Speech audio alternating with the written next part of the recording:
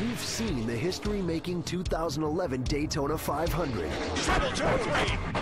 A huge crash. 24-48 5-0, slamming into each other. My. Pow into Michael. The brand new surface at Daytona has led to a new style of racing. The bump and push style of drafting is now possible at Daytona due to this smooth surface. Now, see the monumental rebuild of Daytona International Speedway from the ground up. This will probably be the most challenging job I've done this far. 50,000 tons of hot asphalt. We can make it faster and they can lay it, and you'll see that out there. Sheer 31-degree banks. You get one little rock underneath your shoe and you're going to slide to the bottom because it's very steep. And just 6 months to get it done.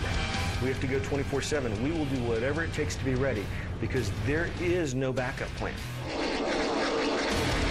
Daytona International Speedway, a track rebuilt for traction, rebuilt for endurance, and rebuilt for speed. Speedmakers, Daytona.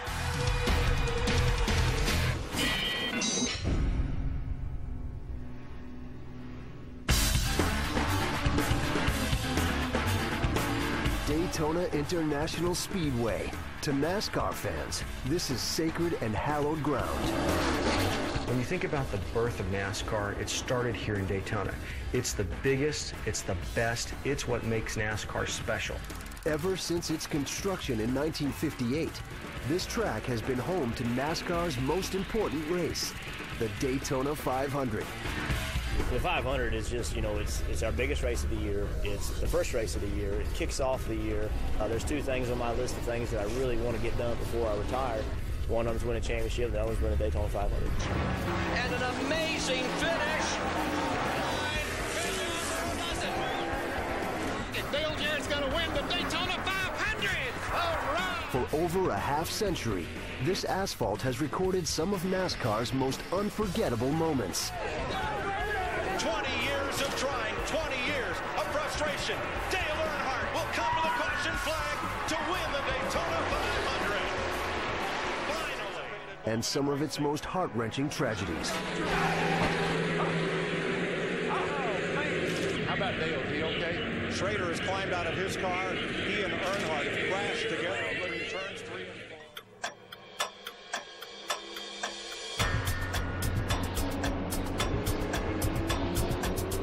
This storied pavement may look as smooth as an average highway, but decades of intense competition delivered a lot of abuse.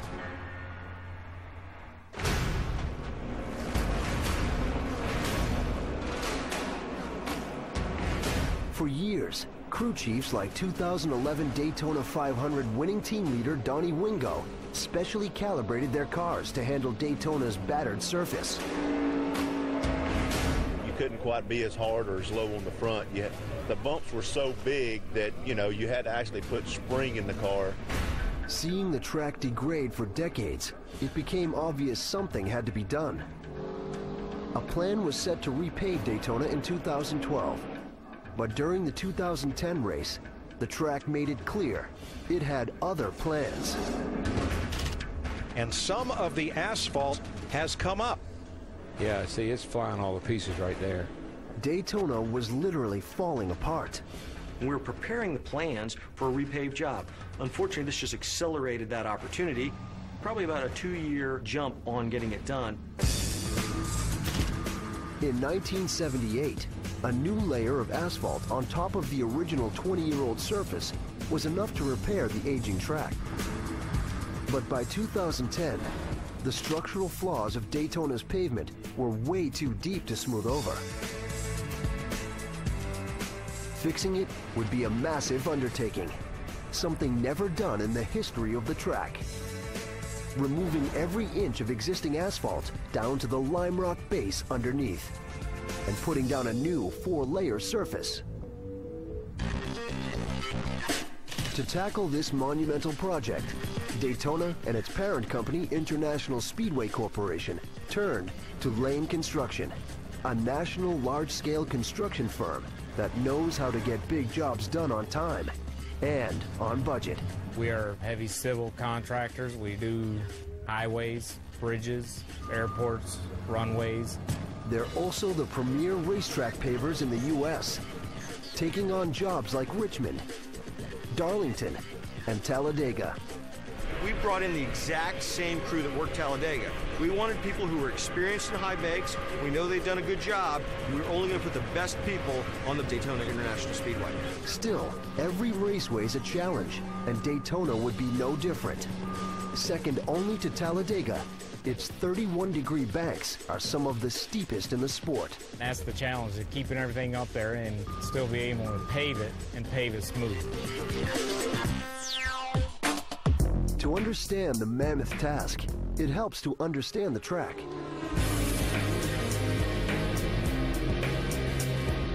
Daytona International Speedway is a tri-oval design, referring to its triangular shape with rounded oval-like edges. It has 5 bank turns, 4 at 31 degrees, and an 18-degree bank at the start-finish line. Adding to the complexity of the build, Daytona's big. It's NASCAR's second longest superspeedway, a 2.5-mile loop. With such a long track, cars build up so much speed that NASCAR requires race teams at Daytona to install restrictor plates on their engines. Known to NASCAR fans as plate races, cars are kept below 200 miles per hour to avoid life-threatening accidents. But even at this controlled speed, any problem in the track pavement could be catastrophic. To get it done in time would take precision planning and a massive engineering effort in 6 stages. Demolition, removing the existing surface. Surveying, using tools to calculate where the track is at and where it needs to be. Grading, digging and filling in earth to perfectly match Daytona's original dimensions. Priming, protecting and prepping the exposed dirt substrate. Paving, laying down layer upon layer of fresh, hot asphalt. And finally, testing, ensuring the new racetrack's ready for serious speed. The cost to complete this project? $20 million. And it all had to be done by January 1st, 2011. That's less than 6 months. July 13th, 2010. The first step of construction? Demolition, stripping the track down to the bare lime rock base. To get it started, Daytona International Speedway holds a ceremonial groundbreaking with 2 Daytona 500 champions, brothers Darrell and Michael Waltrip. I just want to tell y'all something. I don't know how far this thing's going to come around. You might want to back up. Darrell was the Daytona 500 champion in 1989. A NASCAR commentator now retired from racing. Returning to this pavement brings back a lot of memories. The Daytona 500 belongs to Franklin, Tennessee's Darrell Waltrip. He's done it. He's done it. I have 100 flashbacks of things that go through my mind. I see myself standing in Victory Circle, you know, with the trophy that I just won. I see myself being hauled out of here on a stretcher. Darrell Waltrip tumbling down the backstretch. What appears to be a very, very serious crash. Joe Russell, the other car involved in that. His brother and 2-time Daytona champion, Michael Waltrip, steps into the excavator and gets to work, breaking ground on the historic project. You're not going to find many 2-time Daytona 500 champions that can operate a piece of equipment like this with the precision. Delicately, slowly we turn. The bucket opens, and out of the bucket comes a large chunk of history. The Waltrip brothers step down, and Lane Construction takes over, demolishing the turns. On the banks, gravity does the job of bringing down the old pavement so it can be scooped up. But for the flat parts of the track, a different technique is needed. Coming up, a mega machine with an endless appetite for asphalt. And later, building racetrack perfection takes a lot of muscle and a lady's sensitive touch. You need a ½ inch, 1/4 of an inch. It's just all very touchy, very sleight of hand. You do too much and you dig a hole.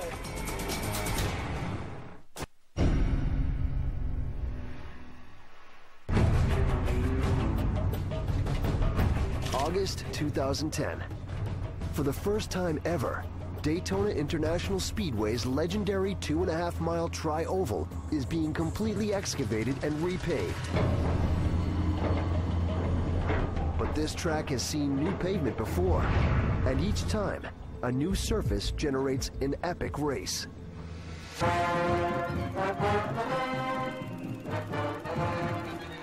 When you look back in the past as it relates to the finishes we've had under new asphalt, it's pretty phenomenal. February 22nd, 1959. The first ever Daytona 500 is too close to call. It was a 3-wide finish that they couldn't determine the winner for a couple days after the race. On race day, the trophy goes to Johnny Beauchamp. But careful analysis reveals Lee Petty's the actual winner by less than a yard.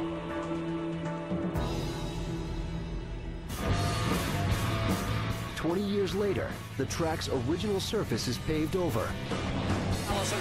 And the first Daytona 500 on the new pavement proves to be just as thrilling.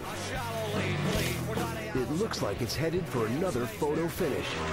Two of the greatest fiddling here, fidgeting with first place. Donnie Allison and Cale Yarborough are neck and neck. Donnie Allison in first. Where will Cale make his move? He comes to the inside. Donnie Allison throws the block. Cale hits him. He slides. Donnie Allison slides. They hit again. They climb up the turn. They're hitting the wall. They're head on the wall. They slide down to the inside. But who is going to win it? Petty is out in front. Richard Petty slips past. Petty wins it. After the race, an infamous fistfight breaks out between Donnie's brother, Bobby Allison, and Cale Yarborough. And what a bitter defeat.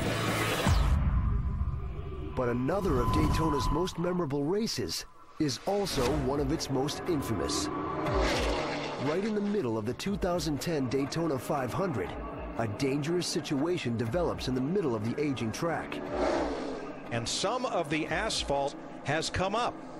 Yeah, it's right on the first paving line at the top of that line. So it's about, what, 14 feet off the yellow line? Yeah, it sounds like a real bad spot.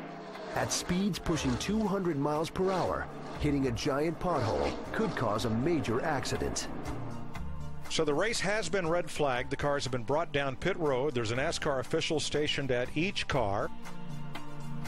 Track engineers rush to repair the 18-inch hole. I applaud NASCAR for making a quick repair because it could affect the outcome of the 500 if they didn't. Meanwhile, more than 150,000 fans are left idling in the stands. We're told that the track safety workers had to lay down a patch in a second area. It takes more than an hour and a half to finish the patch. The race begins again, but not for long. Oh boy. Yeah, see, it's flying all the pieces right there. The hole is growing. Desperate to finish the race, engineers come up with a new plan. The second patch was Bondo, which is an automotive finishing product that was used to fill the hole, and we were able to complete the race. In the end, fans are rewarded with a spectacular finish. Jamie McMurray wins. But the race took over 6 hours, the longest Daytona 500 in history.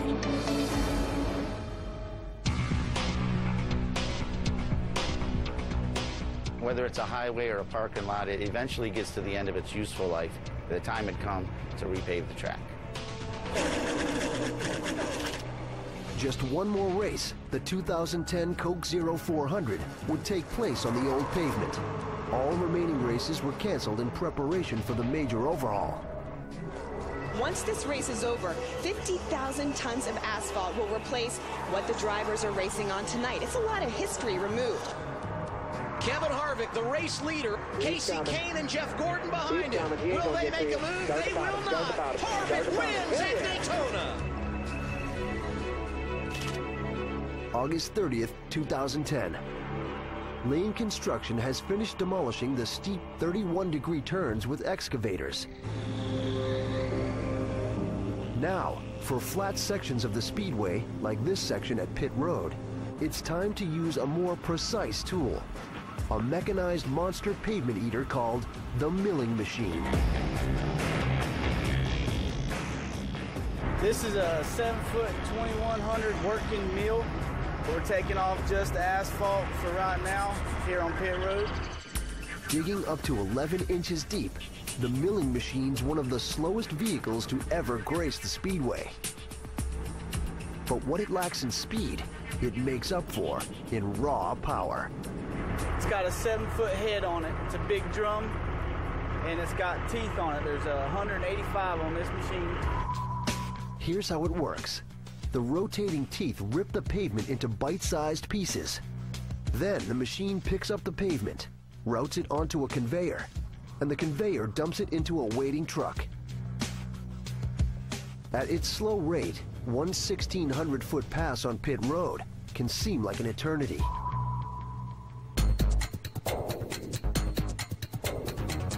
But jobs like Daytona have a way of keeping you on your toes. It changes every 10 feet, the depth. So I have to pace myself to make sure I'm not leaving my ground man.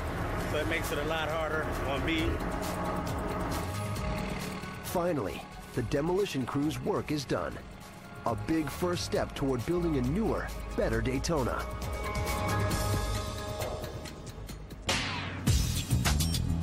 But the project has a long way to go, and just 6 months to get it completed. Yet hitting the deadline isn't the only concern. Respecting Daytona's original dimensions and geometry is critical to future competition. We take great care in making sure that we're putting the asphalt back into the exact degree and measurement that it was when we took it out, because we want to make sure when someone wins the Daytona 500, it compares to all the other past winners who've won it before. To create an exact replica of the original racetrack, Lane's moving on to stage 2. Surveying, using sophisticated tools to map out Daytona's precise measurements. My guys are going around here taking shots and letting them know, is it too low, is it too high, or what they've got to do to it to get ready for the next layer. To do it, surveyors use a set of intelligent tools: the surveyor pole and the robot. The lens of the robot is at a fixed elevation and a known horizontal position. Then you turn around to this pole over here, and the robot can find out from the tip of the rod where it is relative to the design surface of the track. And that's how this system works. The team has their work cut out for them. Using millions of reference points, they constantly collect critical data for the next stage of construction: grading, turning computer measurements into raceway reality. Coming up, Stop Down. The repaving project hits a snag. When your mechanic is busy, then that's not a good sign on these jobs. We're hung up somewhere. And later, constructing a road built to take abuse. What we have is a lot of lateral forces where the car wants to slide up the banking, so we need to be able to resist that lateral shear.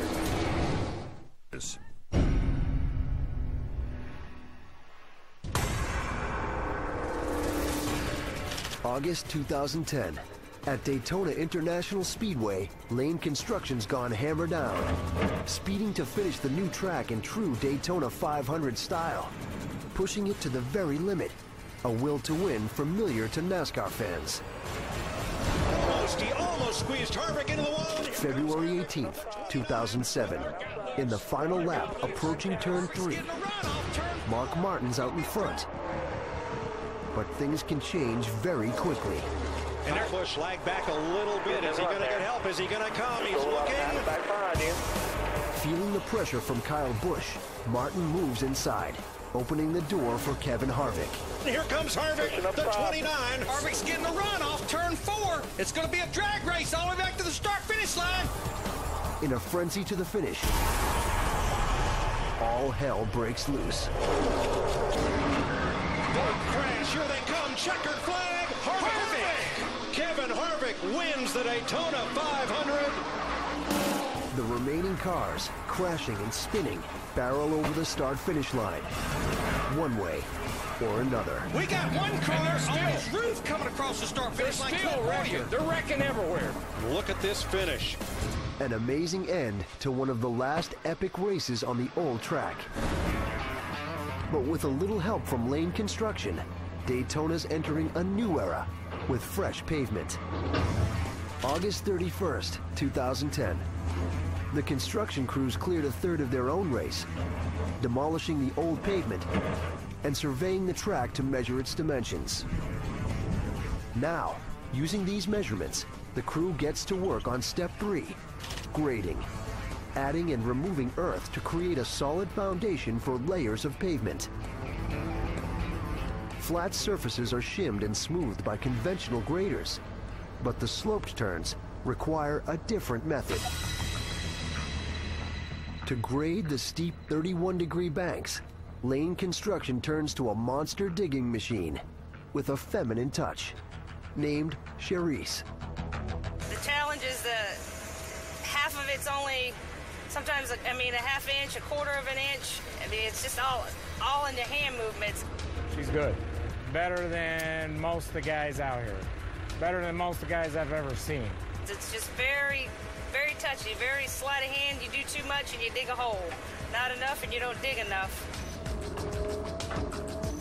The grading is done in partnership with a man on the ground.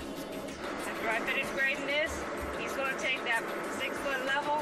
He'll make sure I have 1.68. That's the top of my finished lime rock, and that's great. I won't have to go no deeper.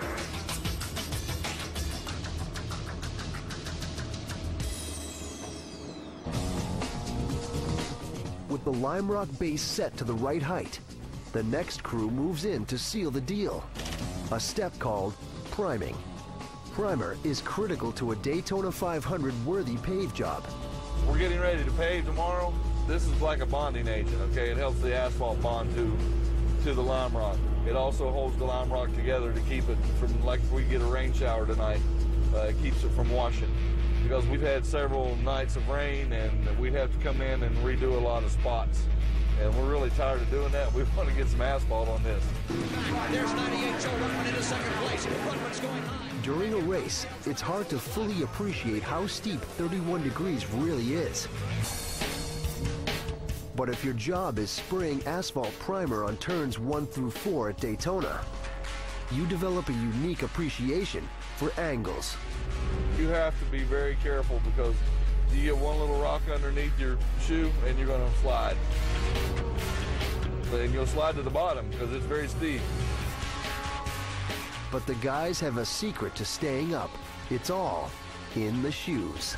You got some guys with spikes on their baseball shoes, basically, just to help them stabilize their footing. The crew works at a fast pace, but not for long.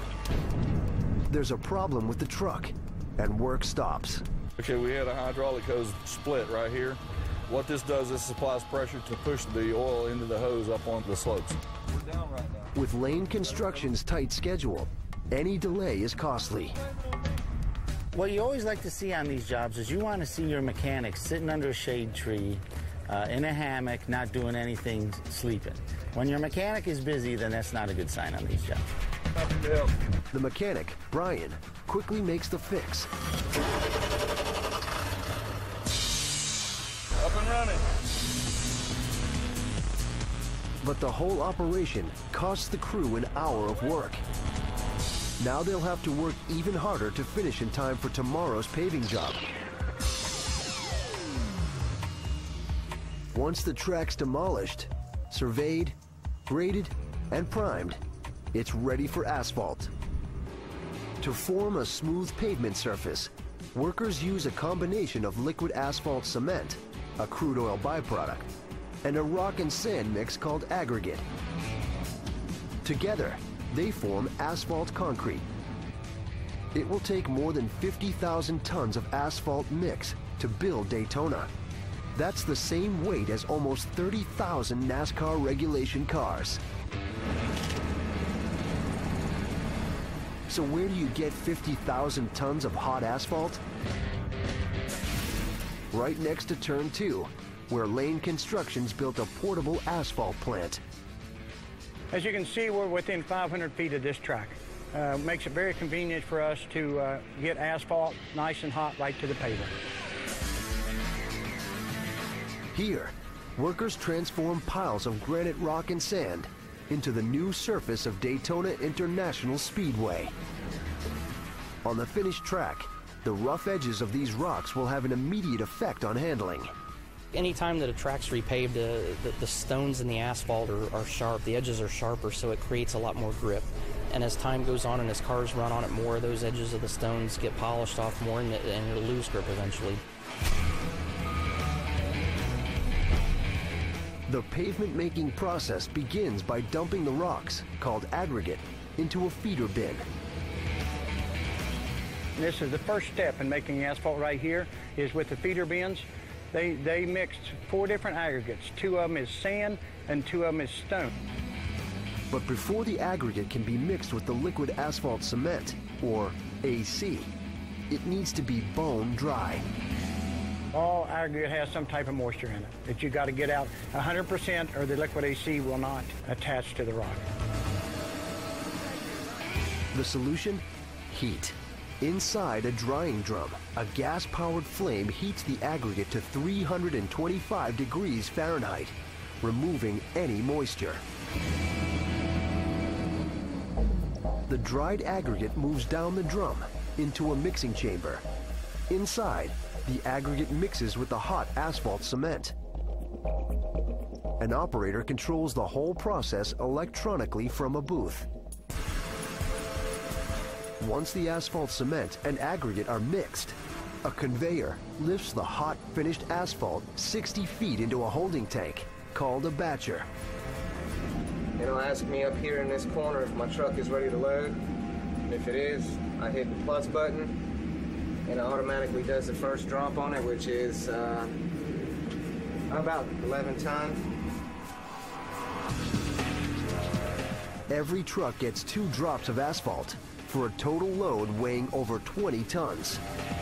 A cover rolls over the top to keep the asphalt hot as it heads to the track.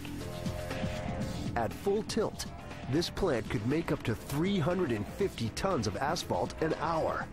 But they keep their hourly output down to 140 tons for one important reason. We can make it faster and they can lay it. But what we do, we run here to match what we're putting out there so that we can keep the plant running all the time. They can't keep up with us, and you'll see that out there. With plenty of hot asphalt, it's time to continue on to the next stage, paving.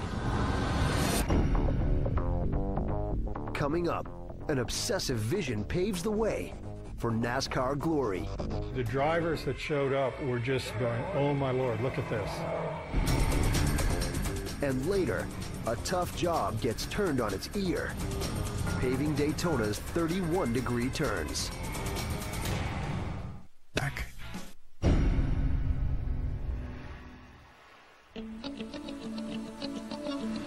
September 2010. Deep into the historic repaving of Daytona International Speedway, Lane Construction's on-site asphalt plant has pumped out thousands of tons of hot black mix, the raw form of a new NASCAR battleground.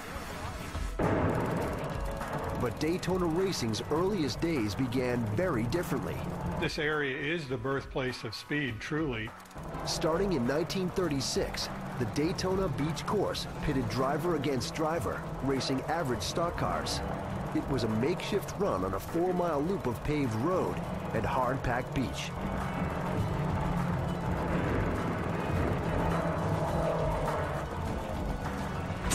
One of its earliest drivers, gas station owner Bill France Sr., was determined to organize the competition. In 1947, he co-founded the National Association for Stock Car Auto Racing, NASCAR. He not only realized the needs of the drivers, he also realized that he had to put on a show for the fans. Where are the horses? To increase spectator excitement, Big Bill France envisioned a grand speedway. He wanted the very biggest and the very best facility that had ever been built to date. He wanted to create the closest and the fastest form of competition. But to turn his vision into reality, he needed a brilliant engineer, Charles Moneypenny. Instead of a conventional oval track, Moneypenny engineered the tri-oval. This groundbreaking design would give fans a never-before-seen racing experience. For a spectator, cars on a flat raceway conceal each other when they enter the corners of the track. The plan? Elevate the turns with steep banks, as steep as possible. There was no preconceived notion that the track was going to be 31 degrees. The highest point of the banking would be as long as the dirt would stay up. In 1959, Daytona International Speedway was unveiled to the world for the first time. Drivers that showed up were just looking at the facility with wide deer eyes and going, oh my Lord, look at this. None of them had ever seen a super speedway of that magnitude.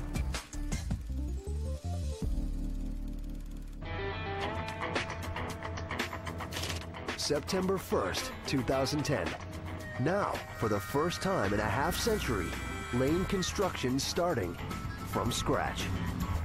They've demolished the old pavement, surveyed and graded the rock substrate, and manufactured thousands of tons of hot asphalt right alongside the historic speedway. Now, it's time to pave.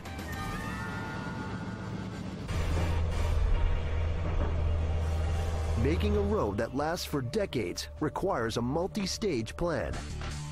Water's the enemy of pavement, so the first layer is a 2-inch thick open-graded asphalt drainage layer. From there, the crew will add a 2-inch asphalt base course.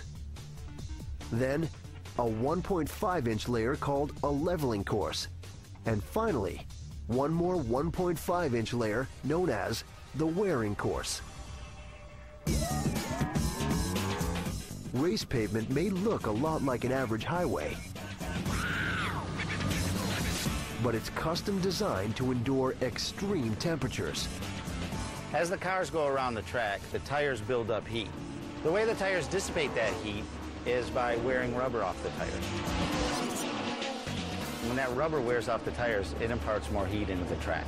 So we have to use asphalt cement with an elevated softening point.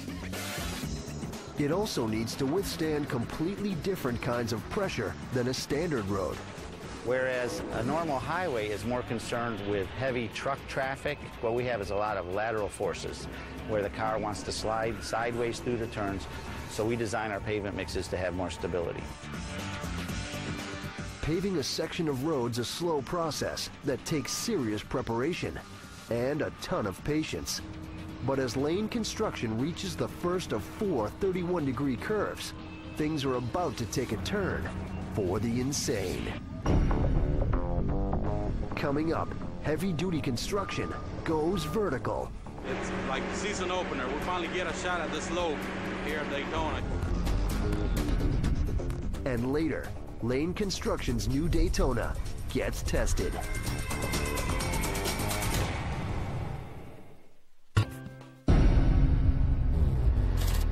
September 1st, 2010.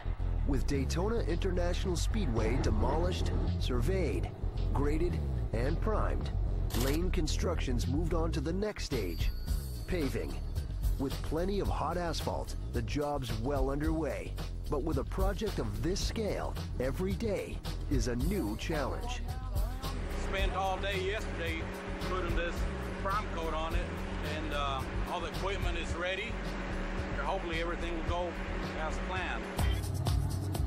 Laying down new pavement is a huge operation, requiring a procession of heavy equipment called a paving train. It's called a train because all the pieces have to move in sync as they pave the track. This is where it starts, right here, this truck right here. In front, dump trucks fill a machine called a shuttle buggy with fresh asphalt. The shuttle buggy keeps the asphalt hot and stirs it to keep it from clumping. Then, the shuttle buggy funnels the hot asphalt into a crane-supported conveyor. which carries the asphalt to the next machine, the paver. The paver's a 4-ton beast. A series of flaming jets keep the asphalt warm as a computer-controlled corkscrew-like auger evenly distributes it onto the track surface. At the back, a blade-like device called a screed smooths the asphalt into an even layer. The final machine, a compactor or roller, packs the asphalt down, creating a finished layer of pavement. Can't handle it. To get it done right, paving requires a ton of precision teamwork. But now, the Lane construction crew faces an even bigger challenge. Paving Daytona's daunting 31-degree turns. During a race, gravity keeps cars glued to the track. But paving equipment's painfully slow and heavy. Conventional equipment can hold itself up to about 18-degree banking. Once you get above about 25 degrees, then the equipment needs to be held from the top down. To keep the 4-ton paver up on the steep incline, it needs some sort of anchor to hold it up. The problem? Anchors don't usually move. And this paving train needs to keep moving to do its job. The solution? A 49-ton moving anchor in the form of a Caterpillar D9 bulldozer. The compactor's lighter than the paver, so the crew anchors it with a smaller Caterpillar D8, weighing in at 40 tons. It's the same ingenious method used when the track was built back in 1958. But over the years, engineers have refined the process.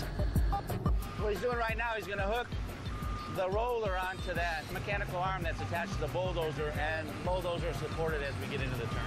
Need a pin? You got a pin? Suck this in, Willie. Just let that go. Suck it back in, Willie. This mechanical arm isn't something you can get at your local contractor supply store. It's custom made for the project. But the mechanical arms aren't the only thing custom made to pave the turns. To provide access for the bulldozers, Lane Construction built another road on top of the turns. Before we could even begin paving the racetrack, we had to construct basically a new road that's 4,000 feet long at each end of the track. So we had to bring in 4 feet of fill and place that and compact it so that we could get the bulldozers to drive at an elevation equal to the top of the wall so that the mechanical arms would work appropriately to extend over the wall and support the equipment. The angle of the road's a constant challenge, adding complexity to an already difficult task. But by the end of the day, the first layer is finished. We got the first one down and many more to go, and tomorrow will be another day, and hopefully we can keep on making progress.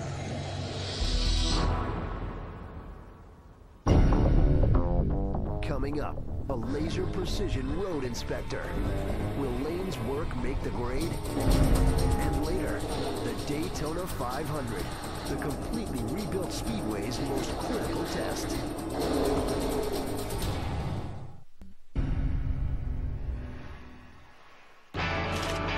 September 2nd, 2010. The epic repaving of Daytona International Speedway is in full swing. From demolition to paving, 5 out of 6 stages are nearly complete. Over the next 2 months, the repave team presses on, day and night. By October 28th, Lane Construction finishes the front stretch, and NASCAR driver Tony Stewart helps paint Daytona's new finish line.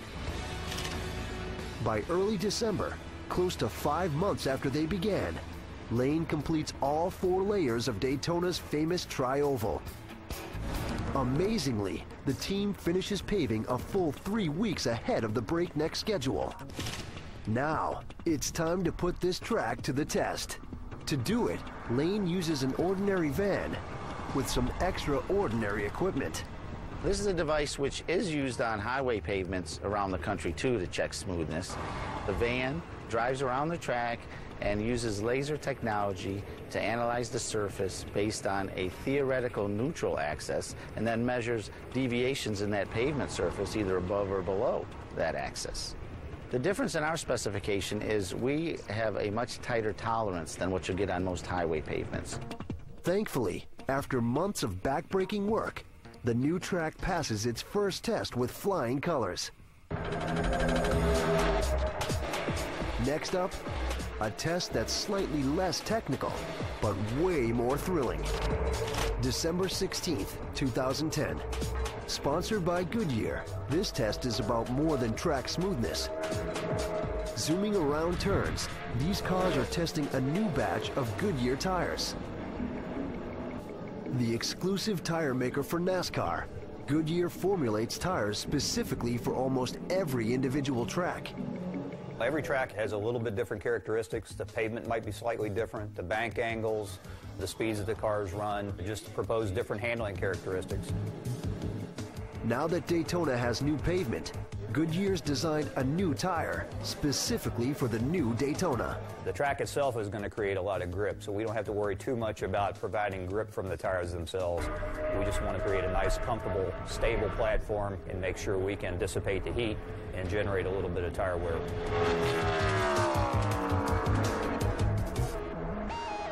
At each turn, Lane Construction's immaculate racing surface proves itself, taking the cars to new speeds. Experienced NASCAR drivers knew the old Daytona like the back of their hands. Now, it's a whole new ball game. You almost couldn't hold it wide open before, lap after lap, leading the draft even. You'd have to lift a little bit because your car would slide out from under you. Now, it's not going to be like that. You can just hold it wide open, and you have to look in the mirror a lot more than you used to block guys and see guys coming and see runs and judge that better than before.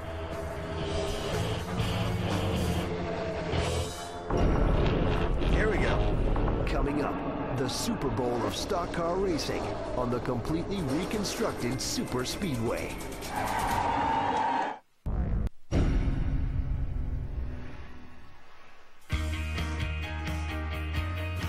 After 5 months of construction, from demolition to final testing, building the Daytona International Speedway is a monumental project that's guaranteed to go down in history.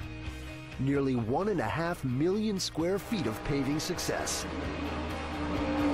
We all knew if we stuck around long enough, this day would come.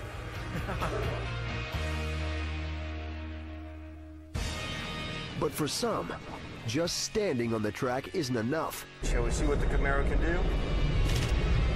Hammer down. All right, here we go.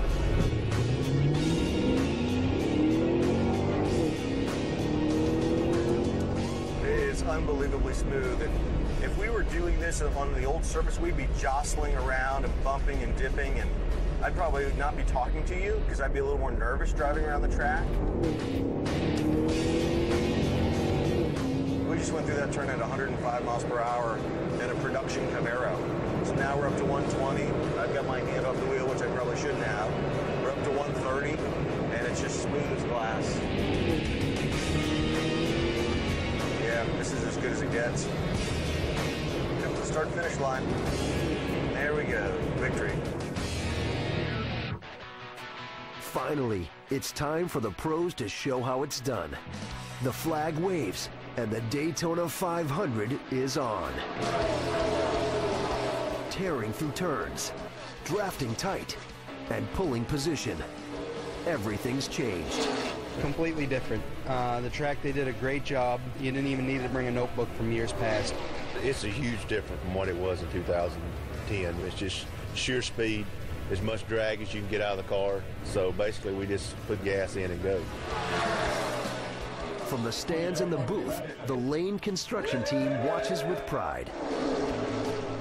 What an experience it was to be here to pave the Daytona Speedway, and to see these cars driving like they are and going as fast as they're going. It's just incredible, incredible.